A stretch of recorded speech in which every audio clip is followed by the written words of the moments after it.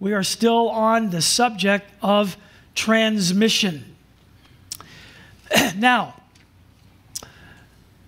as a subset of transmission, we have been looking now from week 5 all the way up until this week.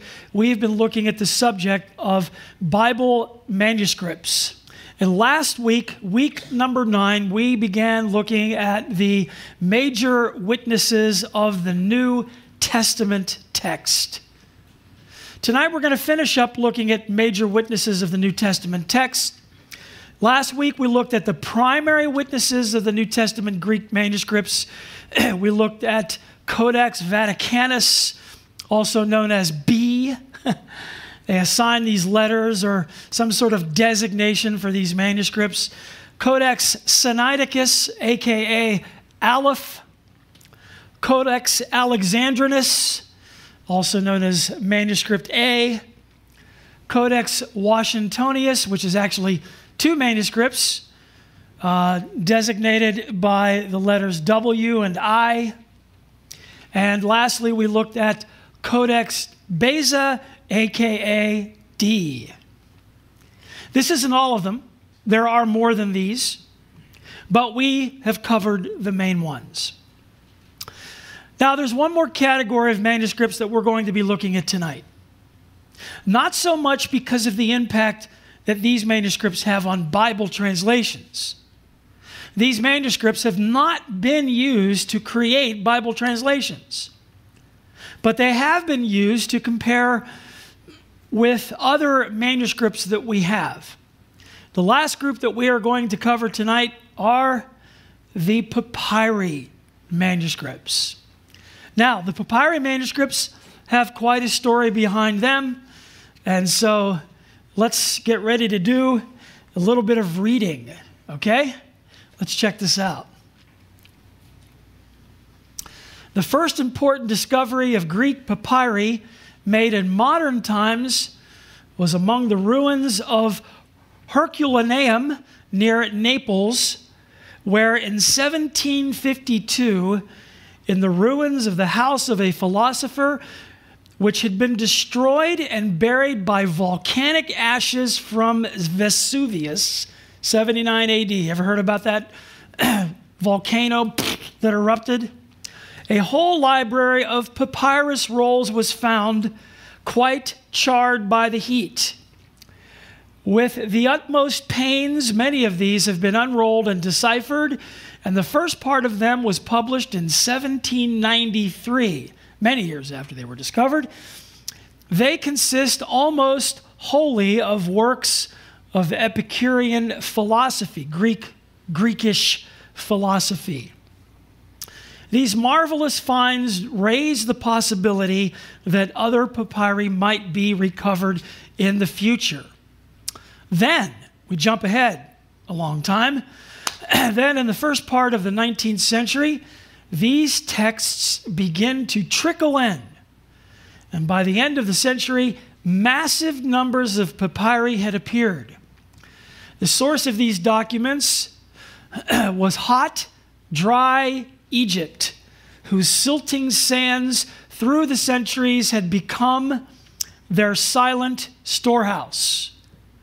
One area in Egypt which has proved fruitful in exploration is the Fayum, located about 70 miles southwest of Cairo. It was very fertile in ancient times due to the overflow of the Nile through its canals. Following Alexander's conquests, Greek cities were built there and remained there for several hundred years. Subsequently, the canals fell into disrepair, the towns were abandoned, and the desert took over. In 1889 through 90, Flinders or Flinders, it's probably Flinders, I don't know, one or the other. Flinders Petrie discovered in the Fayum a large number of inscribed papyri, which had served as wrappings for some 30 mummies. In 1891, Frederick G. Kenyon, very well-known archaeologist, a young assistant in the British Museum, published a recently acquired papyrus of Aristotle's Athenian Constitution. In Oxford, another young scholar, B.P. Grenfell, read Canyon's publication, which turned his interest to the study of Greek papyri. In 1895, the Egypt Exploration Fund sent D.G. Hogarth and Grenfell to the Fayum for trial excavations in the search of papyri. So successful were their efforts that Grenfell telegraphed A.S. Hunt, whoever that is, his close friend in Oxford, and asked him to join their work. And we're just going through this to get the background of this discovery. Grenfell was 26 years old, Hunt was 24, and thus began a partnership of excavation, study, and publication that was to extend for a lifetime. Well, this led to something. Let's talk about the Oxyrhynchus Papyri. The following winter of 1896 through 97 found Grenfell and Hunt again in Egypt at an ancient site called Oxyrhynchus, which had been a Greek town. The Greeks named it Oxyrhynchus after a fish by that name, which the local people considered sacred.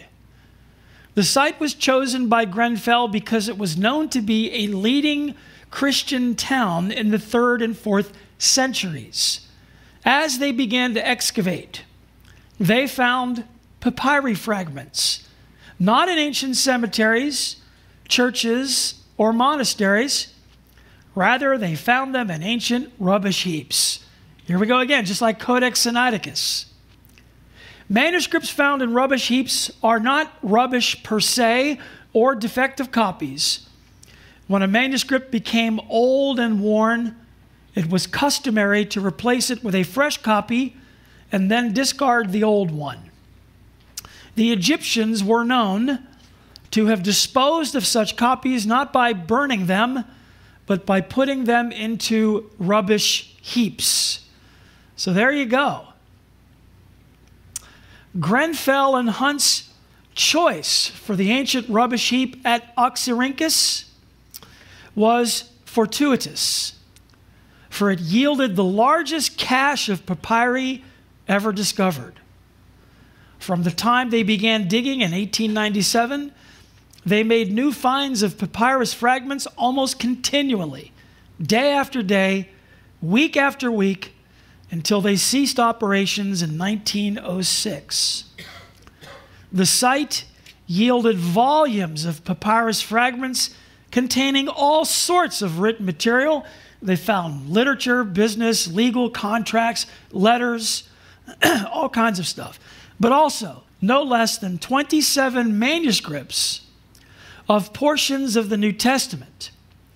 20 of these date to the 2nd, 3rd, or early 4th centuries. All of these, though fragmentary, are earlier than the Vatican or Sinaitic manuscripts, and some predate them by 150 years. Actually, more than that, as we'll see in just a moment. So, here we have these Oxyrhynchus Papyrus manuscripts. Amazing. Let's talk about some of the significant Oxyrhynchus Papyrus manuscripts. First of all, there's P1. P1 was discovered on the 2nd day of the dig. Now, papyri are denoted with the symbol P and are numbered according to the order in which they are found. Hence, P1, 2, 3, 4, and on it goes. I think they're over the hundreds by now. At the time of this recovery, this was the earliest extant or original copy of any New Testament portion, at least 100 years earlier than Codex Vaticanus, which was approximately 325 to 375, they guess. The copyist of P1 seems to have faithfully followed a very reliable exemplar or model or copy. This 3rd century manuscript contains, well, there it is, Matthew 1 and 12 and 14 through 20. So it's a fragment. Now, I actually obtained, in fact, just last week, I obtained a module from one of my Bible programs, the Bible program that I am very fond of, BibleWorks. And I obtained basically all of the papyri manuscripts that have been found. And it's included in the Bible software package that I have now. It sort of works very well. But what I'm able to do is I'm able to start up this particular module, and there before my eyes is P1 through whatever it is. And you can click on it, and it brings up all the information about that particular manuscript, where it was found, approximate date of the manuscript, maybe some features about the manuscript, a few photographs of the fragments of the manuscript. Many of these manuscripts, I mean, they're all just fragments. Some of them are just, there's just a few fragments. I'll show you a couple tonight. But anyway, but it's very cool. So you can read all the information about these manuscripts. And so, yes, they're very fragmentary. P1 was fragmentary. The next one there, P23. P23 contains James 1, 10 through 12, 15 through 18. This fragment dated 200 AD. This fragment is the earliest extant manuscript of James 1. In general, P23 agrees with codices Sinaiticus, Vaticanus, and this long name here, Ephraemi Rescriptus, which represents the best texts of the general epistles. So here we have a manuscript P23 that matches or agrees with these other codices that were written much later. And then the last one we're going to look at from the Oxyrhynchus Papyrus group is P39. Now, this manuscript, showing John 8:14 through 22, was produced in the 3rd century. The large letters and beautiful calligraphy shows that this manuscript was probably produced by a professional scribe for church use. Codex Vaticanus agrees with P39 verbatim. So this is interesting. Here you have another manuscript. You're looking through all these manuscripts found in the same area. And you can tell one manuscript was written before or after another one. And you can tell that they were written by different people, just by virtue of the type of font that you find. Very interesting. Now, so that's the Oxyrhynchus Papyrus. Let's take a look at another group of papyri. The next one, the Chester Beatty Papyri. Yes, that's right, named after Chester Beatty. Go figure. In 1931, it was announced that 12 manuscripts were found in a Coptic graveyard in Egypt, stowed away in jars. 8 books of the Old Testament and 3 of the New Testament. Well, we're missing one there. Yeah, it's because it wasn't a biblical manuscript. It was a manuscript of something else. Okay? It is generally believed that the manuscripts came from the ruins of an ancient church or monastery. These manuscripts were likely hidden during the Diocletian persecution. These manuscripts were purchased from a dealer in Egypt during the 1930s by Chester Beatty and by the University of Michigan. The 3 New Testament manuscripts in this collection were the earliest manuscripts to contain large portions of the New Testament text. Now, picture, if you will, you're an archaeologist and you dig this up. First of all archaeological diggings are funded by someone, funded by a university, funded by somebody who has a lot of money. And so somebody digs this up. He doesn't have the rights to those things. It's whoever is paying him to dig those up, unless he's supporting himself, of course. And so somebody has rights to those manuscripts. So somebody comes along, maybe you're Chester Beatty, and you're saying, I'll give you $5 million for those manuscripts or what have you. And they're going to stick them in a museum somewhere. Somebody's going to probably inspect them, research them, and then they're going to stick them in a museum somewhere. Thank God for that. Because we have all this evidence just laying around of the reliability of the New Testament. So now we have the Chester Beatty ones. Let's take a look here at the significant Chester Beatty Papyrus manuscripts. There's some interesting ones here. First of all, there's P45. This codex has the 4 Gospels and Acts. According to Frederick Canyon, the order of the books in the original intact manuscript was probably as follows: Matthew, John, Luke, Mark, Acts. This manuscript was dated by Canyon to the early 3rd century, a date which was confirmed by other papyrologists. In Mark, P45 shows a strong affinity with those manuscripts called Caesarean. In Matthew, Luke, and John, P45 stands midway between the Alexandrian manuscripts and Western manuscripts. In Acts, P45 shows the greatest affinity with the Alexandrian uncials as over against the manuscripts with a Western text. This is very interesting. So we have these different variants even within this collection of manuscripts, or this one particular manuscript, P45. So that's just some interesting features about P45. How about the other one, P46? This codex has most of Paul's epistles, excluding the pastoral epistles, in this order. And then there's this order. Scholarly consensus puts its date at around 200 AD. P46 is considered to be a Proto-Alexandrian text type. An Alexandrian text type before the Alexandrian manuscript, the one that we talked about a few weeks ago, was even found.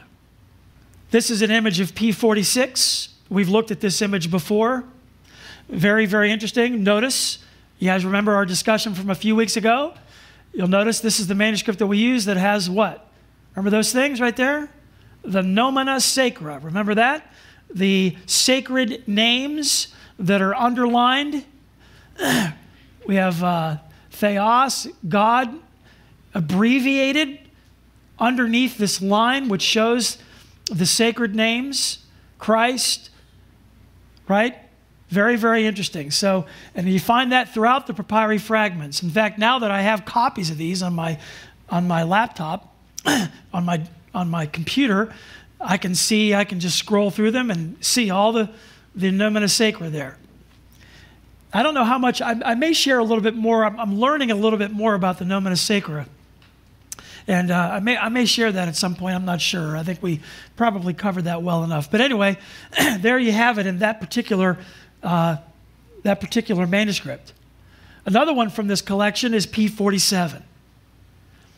This 3rd century codex contains Revelation 9:10 through 17:2, interestingly.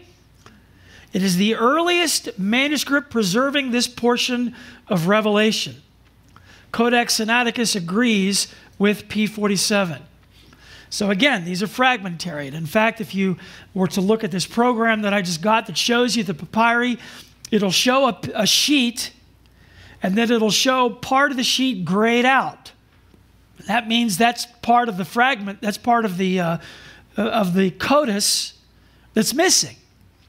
Now, we can tell what's there by the rest of it. You see, we have so many Greek manuscripts that we can figure out what kind of text or what part of the Bible is on a manuscript, even if it's only a fragment, because we have so many other manuscripts to compare it with. So it's very, very cool. So let's talk about another grouping of papyri. Let's talk about the Bodmer Papyri. Yes, named after M. Martin Bodmer. Although not nearly as well known, another amazing discovery of papyri took place in 1952, the Bodmer Papyri. These papyri were found north of the ancient city of Thebes in Upper Egypt. Mr. Martin Bodmer of Geneva, Switzerland, purchased the main body of the papyri, but other items went to Sir Chester Beatty and to other libraries. The Bodmer collection is made up of a large number of papyri written in Greek and in Coptic Egyptian. Of these, the most important are the Greek manuscripts, which encompasses texts of the Old and New Testament and other related works. The Bodmer Papyri are of great value. The Coptic materials are very meaningful, but much more important are the 3 manuscripts of the New Testament. They include an early text of most of the Gospel of John, of an early copy of 1st and 2nd Peter complete, and large portions of Luke and John from an early codex. Now, let's talk about some of the significant ones. P66. This manuscript contains most of John's Gospel. The manuscript is usually dated 200 AD, but the renowned paleographer Herbert Hunger has argued that P66 should be dated to the first half, if not the first quarter of the 2nd century. And of course, that would be amazing, because that would put it about 50, well, no, that would put it about 35 to 60 years after the Gospel of John was written, or excuse me, the book of Revelation was written. That would be amazing, okay? With a practiced, and I wanted to read this, I wanted you to see this just because I just think it's so interesting. With a practiced calligraphic hand, the scribe of P66 wrote in larger print as he went along in order to fill out the codex. The large print throughout indicates that it was written to be read aloud. The scribe of P66 was very likely a Christian. The text exhibits his knowledge of other portions of Scripture. Then in parentheses it gives some examples. His use of standard nomina sacra, okay, so he used nomina sacra, and his special use of nomina sacra for the words cross and crucify. So he actually extended the use of nomina sacra to include some other things that I guess that he considered sacred, right? The cross and the word crucified. So P66, very interesting, written so that it could be read aloud. Check this next one out. P75. Now this one's pretty cool. This codex contains most of Luke and John. P75 can be dated to the late 2nd century. The copyist of P75 was a literate scribe, trained in making books. See, they know this. They can tell by just looking at it. His craftsmanship shows through in his tight calligraphy and controlled copying. The scribe's Christianity shows in his abbreviation of the nomina sacra, spelled wrong there, sorry about that, as well as in his abbreviation of the word cross. These are telltale signs of a scribe who belonged to the Christian community. Furthermore, the large typeface indicates that the manuscript was composed to be read aloud. Again, the scribe even added a system of sectional divisions to aid any would-be lector. Thus, we have a manuscript written by a Christian for other Christians. Now, I find that to be fascinating. So here he makes it easier for whoever's going to be picking up this manuscript to read to make sure it's easier to read to a public audience, to an audience. There are several indications of the scribe's Alexandrian orientation. First and foremost is his scriptural acumen. Let me explain that. He is the best of all the early Christian scribes, at least the best that we've seen. And his manuscript is an extremely accurate copy. P75 is the result of a single force, namely the disciplined scribe who writes with the intention of being careful and accurate. There's no evidence of revision of his work by anyone else, or in fact of any real revision or check. The control had been drilled into the scribe before he started writing. One scholar established the fact that P75 displays the kind of text that was used in making Codex Vaticanus. This scribe, Porter was his name, demonstrated 87% agreement between P75 and Vaticanus.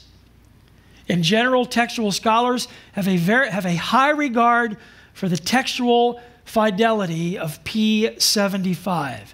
So what you have here, obviously, is a manuscript that people are looking at and they recognize, wow, this individual was really a very schooled man. Very, very articulate the way it was written, easy to read. Perhaps there was good punctuation. Don't you appreciate it when you pick up someone's handwritten note or you get a letter and you can read it easily? I remember I used to receive letters from my dad. My mom used to comment on how sloppy my dad's handwriting was. I remember I would get letters from him as a kid, and I could barely read them. My mom could read them, but I couldn't read them very well. Now, of course, whenever I got a letter from my grandmother, I could read it perfectly. Her handwriting was very good. So you can appreciate the value in receiving a letter from someone who has handwriting that's legible. Or what about if somebody hands you a note that you're supposed to read out loud? Don't you appreciate it when maybe the sentences are double spaced between them? Good punctuation. And by the way, it's good to use punctuation when you read out loud. There's a reason a comma is there, or a colon or a semicolon is there. Or when there's a period. You know, a period means what? Stop, right? It's a stop. It's the end of a sentence. Pause for a second, right? So it's nice when you pick up something and you can tell it was well written. So here P75 obviously was well written. Let's take a look at just two more very quickly.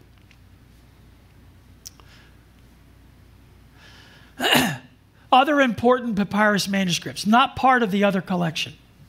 P32, and I have a reason for wanting to cover these two. P32, this manuscript, Preserving Titus, is dated about 150 to 175. How about that?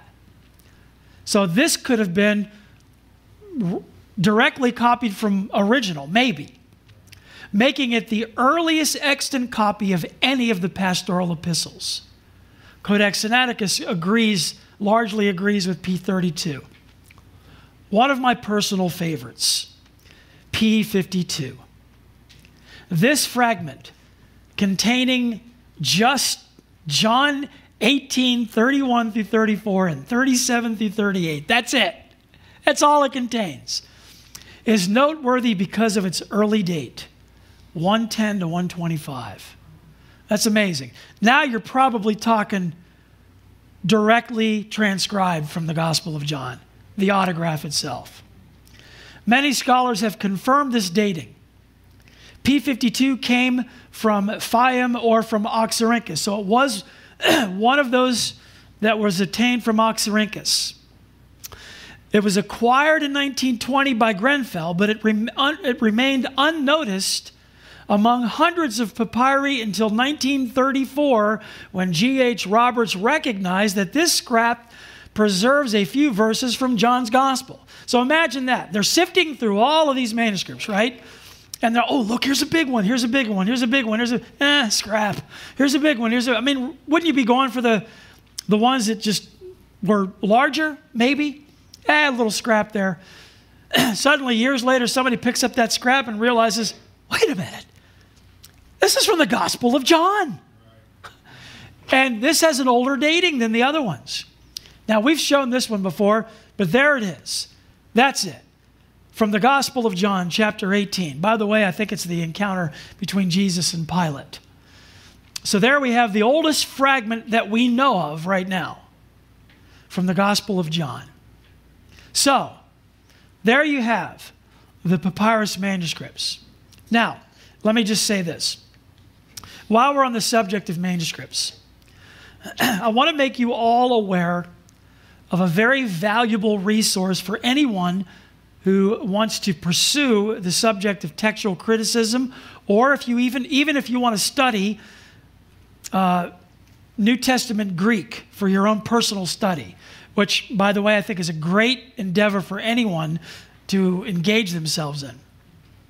But one of the great blessings that we have because of the technological advances today is the accessibility of resources that would otherwise be beyond our reach.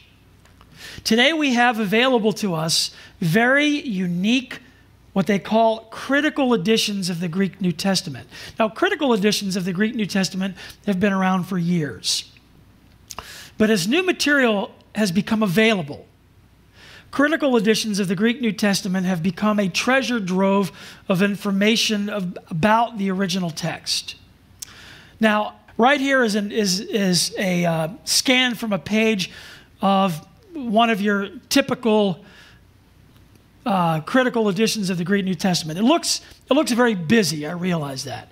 You would indeed have to be able to read Greek to make much sense of it.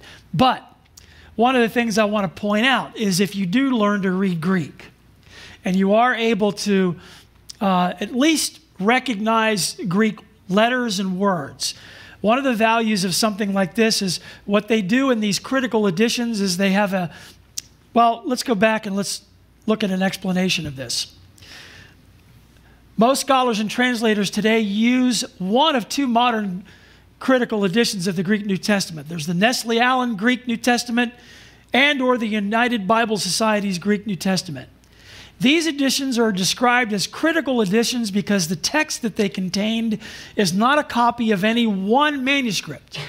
Instead, the text is a result of modern textual scholarship. So actually what it is, it's what we call an eclectic text. It's a combination of a number of texts, of a number of manuscripts. And they compile a Greek New Testament. There's the actual New Testament right there. And then what you have is a whole series of little symbols and footnotes that point you down here to this bottom area, which is called a textual apparatus. It's a big, long name, but what it simply means is it's showing you if there's a footnote next to a word, and that's telling you that there could be a variant reading. In other words, this is a reading that maybe the Greek scholars agreed on, but they're showing you that other manuscripts had a different reading. And what they're doing is they're giving you a symbol to show you down here what other manuscripts had that reading.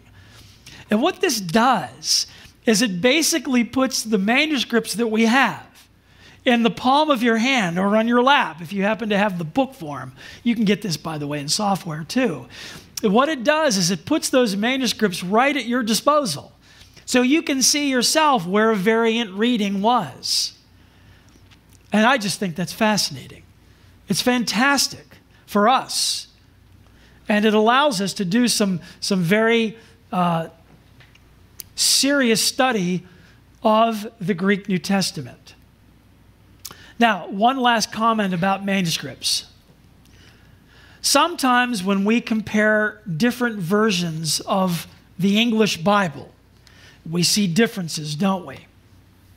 Some of this is based on the New Testament manuscripts behind a particular translation, English translation. There are sometimes some very heated debates about which translations are good, English translations I'm talking about, which translations are good and which translations are bad. The debate centers on two theories about which Greek manuscripts are the best. One theory, known as the critical text view, one theory is that the oldest manuscripts are the most accurate. Codex Vaticanus, Codex Sinaiticus. The theory there is that the oldest manuscripts are most significant even though they are fewer in number, but they're older. The other theory, the majority text theory, or those that favor the Byzantine theory. The other theory is that the type of manuscripts that survived in the greatest numbers, and there are more of those, the manuscripts that survived in greatest numbers are the most accurate, even though they are less ancient. Most modern translations are based on the critical textual theory, that the Alexandrian text types are the most accurate because they're the oldest. You have the NIV, the NASB, the RSV, a whole bunch of translations have come from that textual family. Remember that? We talked about the families of manuscripts.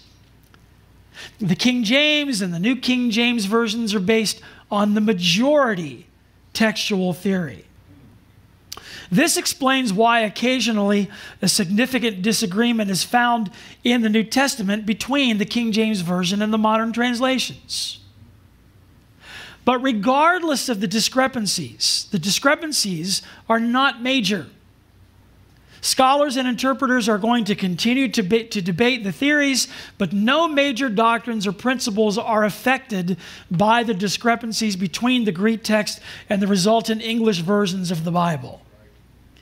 We just have too much of the text available to us for us to be confused about it. Honestly, and I mean that.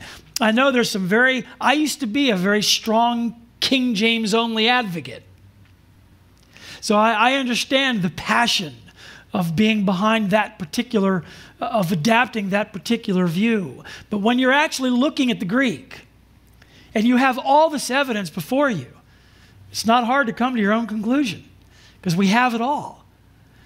And so I don't buy this idea that there's some conspiracy to try to cover up the majority text, the Byzantine text, by the Alexandrian group, and all. I don't buy that because it's just all there for us to see and to look at and to behold. The evidence isn't hidden. And there are so many different copies of the Greek New Testament, even though there's only two main critical texts that we look at. There's so many other there's so much manuscript evidence that we can look at and come to a proper conclusion. And that's a good thing. So, that's it. We're done with transmission. We're done talking about manuscripts. Lord willing, next week, we're going to delve into the subject of the canon. The canon. The books of the Bible. We have 66 books in our Bible. How come the Apocrypha wasn't included in our Old Testament? And how come we don't have some of those other Gospels? I mean, I learned from that movie, The Da Vinci Code, that there was a big cover-up to hide the reality that there are other Gospels that Roman Catholic Church didn't want you to know about, or Protestants didn't want you to know about. So we're going to talk about the conspiracy of the Da Vinci Code and put that to rest and talk about the canon, why it is we have the books that we have. Amen? Amen. Let's stand.